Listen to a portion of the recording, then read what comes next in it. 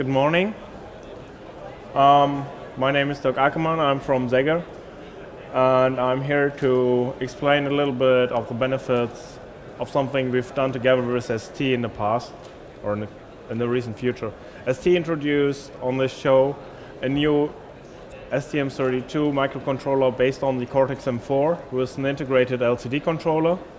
And this integrated LCD controller also features some nice features which we can use with our software to accelerate operation, making it possible to have even high quality graphics on a Cortex M device. Talking about our company, we're a small company based close to Düsseldorf. We have 30 employees right now. We have an office in Boston and worldwide distribution. The company has founded about 20 years ago by Segger, who's still with the company and actually the technical brain behind the company. Our intention is to provide a tool set for the application engineer, so the application engineer can concentrate on his application and does not have to go through all the hassles creating, for example, scheduler, creating drivers and stuff like that. So what a firmware developer wants to have to actually develop his application is a proven RTOS and middleware. He needs a debugger which is capable to debug the RTOS, a profiling viewer to get the scheduling right, a reliable trace probe to connect with the target system and debug on the target system. And when it comes to prototyping and testing prototypes, you'll probably have simple to use production tools, because in some cases it's a bit different to have it connected to the debugger and download via debugger instead of using the actual production process. So to cover all this, or most of this, we have a couple of products which are a little bit different. As you can see, we have 3 types of products. One is the middleware with the RTOS, GUI, file system, IP stack, USB stack, and so on. We have our development tools with the J-Link, J-Link Plus, J-Link Ultra, Ultra Plus, all drop-in replacements with additional features or faster or whatever you like. And the third product type is the production tools. These are based on the J-Link technology, but they are capable of being integrated into different production environments. They allow standalone operation and stuff like that. They can also be used in service environments.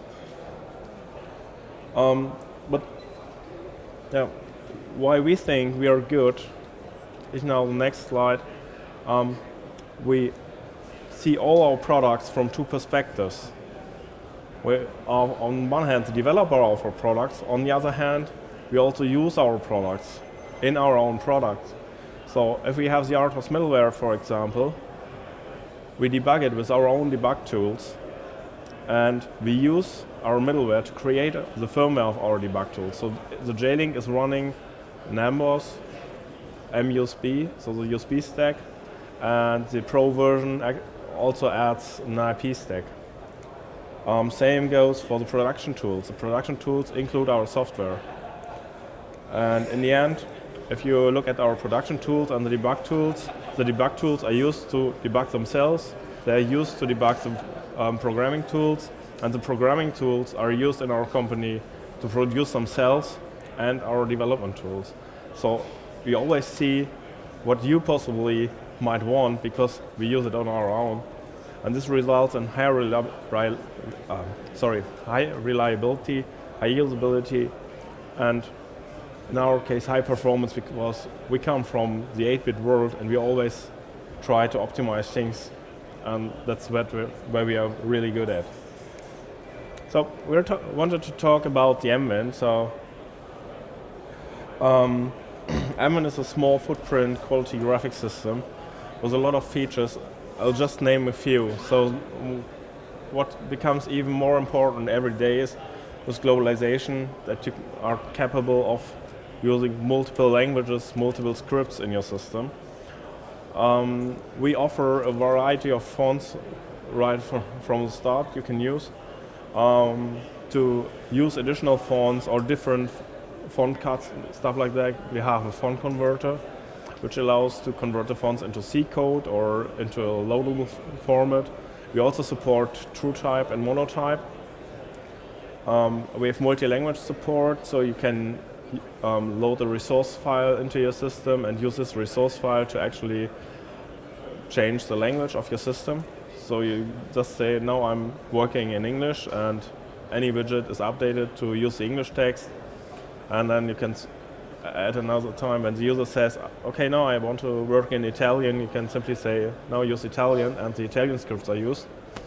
And the same goes for Chinese. So you can also say, now I want to use Chinese, because we use Unicode fonts in the resource files. We also include a tool for bitmap conversion. You can use bitmaps in C code, which is faster, but probably not as good in memory usage. And you can also use different formats like JPEG and so on. We have a simulation included. The simulation has a big advantage because when you create your system, you always have the problem, it can be your hardware or it can be your software. And has the possibility to run your software on two different systems, being your target system and the PC. You can always check back whether it's the software or the hardware. You run the same software on the PC, see what the result is, and then you can say, okay, this problem is probably something to do with LTD timing or with some bug in the controller or whatever it is, because it does not appear on the PC, so the difference there is the hardware. It has to be a hardware problem. The other advantage of the simulation is you can simply go, create your GUI, and go to your marketing team and present them, so this is what it's going to look like, without even taking care about the hardware. You don't even need to have the hardware ready, so you can start creating your user interface before you have your actual hardware. We also have a GUI builder tool, so you can use our widgets to create your user interface using a graphical tool. We have widgets originally mostly with PC look and feel, but we added some to complement the touchscreen based devices like smartphones or tablets. We're running a window manager to organize all these widgets, and one of the biggest advantages in combination with ST is that we support the new ST-DMA2D controller. This is part of the LCD controller of the new ST device, and I'm going to explain what it does and how we use it. So the features of this DMA controller, first of all, is simple DMA transfer. Use a memory portion and write it to another memory area without putting load on the CPU. Basic DMA transfer, everybody knows it. The next thing is this controller is capable of doing a conversion when you transfer. So you have a lookup table which you can preload with certain values, and you have your memory area which is using indexes, and then you can simply say this index should be this value, this index should be this value, and so on. So you can do a conversion when you start the DMA transfer. The next thing what you can do is do some alpha blending. So you have the memory area where you want to copy, and you have the memory area from where you copy. You simply can use the DMA to transfer with alpha blending into the new area. So it blends both areas into each other. And finally, another good feature is you have DMA transfer of rectangular areas. So it works like this. Usually you have one memory area and you copy it to another. But if you have this on the screen, you have one full line, the next full line.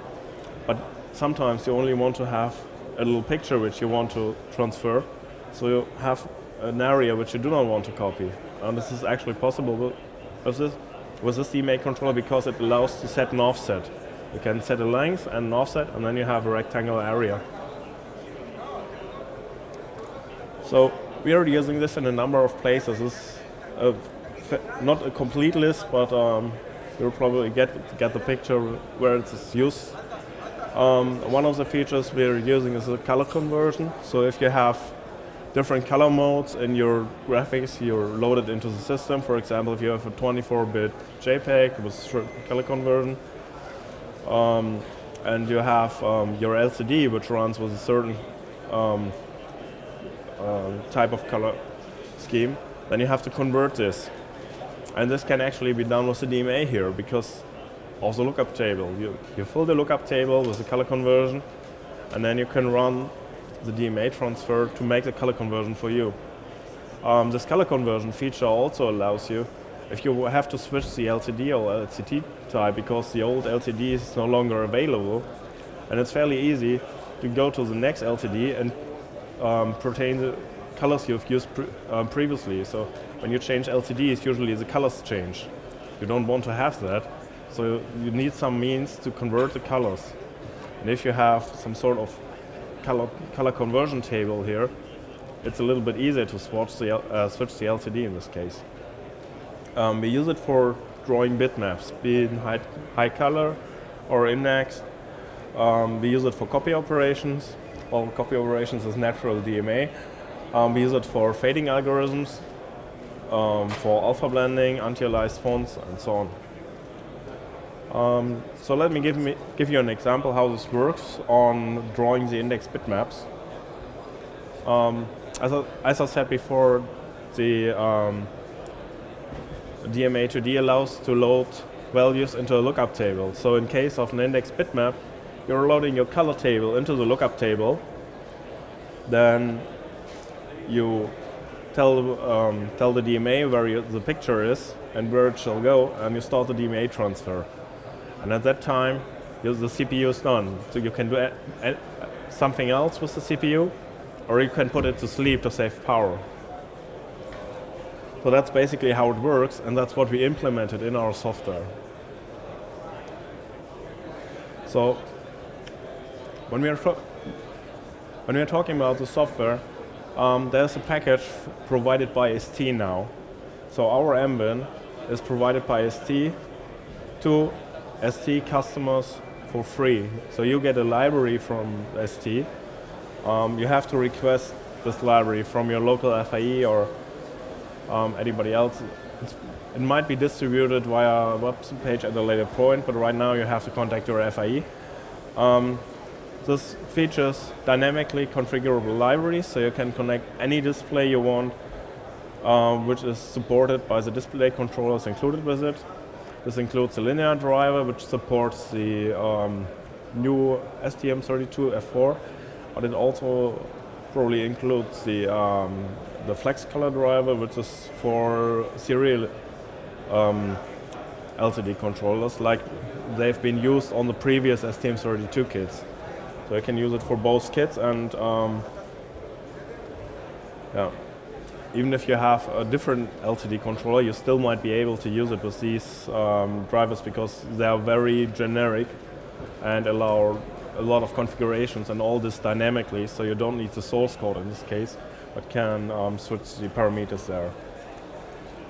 It includes the emWin Pro bundle, which includes our anti-aliasing, memory devices, and window manager widgets. The memory devices is a means to have flicker-free animations in small areas of the screen. So, for example, if you have a needle in a gauge you want to move, you don't want to redraw the full gauge, or the full screen actually. You only want to redraw the small needle which changes. And to allow this flicker-free, we have the memory devices, and that's included in the package ST provides here. So support naturally in this case is done in first level by ST. So your local FAE had some training at our house, or a lot of them at least, a couple of weeks ago, and they did fairly well, so I think you're covered in this case. Yeah. So that's what ST offers here in this case. You might have interest if it goes beyond. There are a couple of questions arising. So if I need a driver for my LCD controller, which is not delivered by ST, well, we have other drivers than those delivered by ST, so we are able to add to the package, and you can purchase the driver from us. If you need source code, if it is company policy or you need it for reference, for example for certification purposes, if you want to use it for comprehensive debugging, so if you can see what's done with the parameters, it's a lot easier to debug. So that's another reason to actually use the source code in this case. Or if you want to adapt the original code. And finally, what if I want to have the support from the emWin developers directly? Everything in this case is possible. We are always taking in mind that you're using an ST controller, so everything gets a huge discount in this case compared to our original list prices. How this works is displayed on our webpage on the address shown here below. If you have any more questions which are not covered during the show, you can contact us via telephone, via email. So for commercial questions at sales, for general info via info. And if you need some samples, stuff like that, we have a very dedicated and technical-minded homepage at www.segger.com. So that's everything from my part. If you have any questions right now, please go ahead and ask. If you have questions later, we're down this way, a couple of booths at 4226. So that's from my side. Thank you for listening. If you have any questions, please go ahead.